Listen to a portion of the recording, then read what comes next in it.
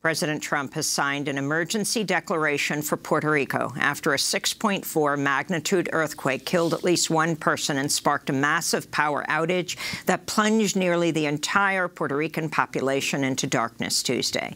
It's the largest earthquake to hit Puerto Rico in more than 100 years and follows a series of strong quakes that have rattled the island in recent days. Flattened homes and inoperable power plants have left nearly 350 people homeless and at least 300,000 without drinking water. This is one Puerto Rico resident, Josefina Betancourt Pacheco.